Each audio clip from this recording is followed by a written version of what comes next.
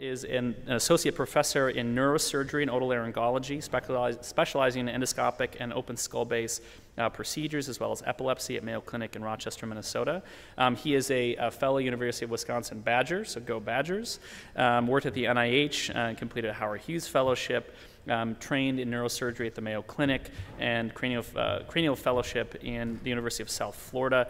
He is an education vice chair, program director of neurosurgery, and finds many other time to do very productive scholar activities in what I imagine is a very busy practice. And we're delighted to have stolen him away to Hawaii to talk to us about surgical management.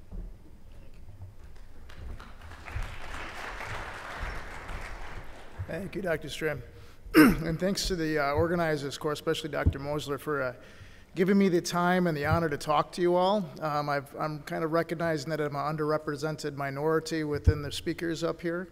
And hopefully, you know, what I was asked to talk about is when to get a surgical opinion, but I think the point is we all kind of need friends in our surgical fields. And I'm very honored to be part of a multidisciplinary practice in which, you know, when I have a question, I can call Dr. Strand and I can call Dr. Mosher, many of my colleagues, and I'd encourage you to try to find a neurosurgeon to lean on in your practices, because the truth is that the earlier a question is asked, as you all know, or the earlier a referral is made, usually the better the patient is going to do, and ultimately the happier they're going to be with your care, because they're going to understand what can be done for them.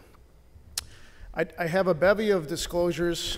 The one that is relevant to what we'll just mention a little bit about today is I do have a relationship with Medtronic, in which we have some granted money through the NIH. In addition, we're going to talk about an off FDA or FDA non-approved use of one of their devices that some of you are familiar with.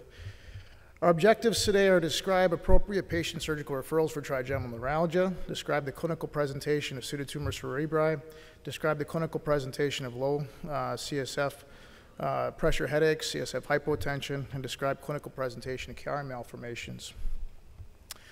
And I'm going to be a little bit heavier on the case-based presentation, so I apologize for that. I don't know if we're going to get through these all in time. But so we have a 31-year-old male, 6-month history of episodic excruciating pain around the right eye with radiating pain to the cheek.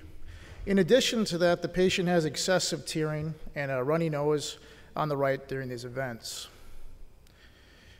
And given that very small amount of information, I'd like you to tell me what you think the most likely diagnosis for this patient is.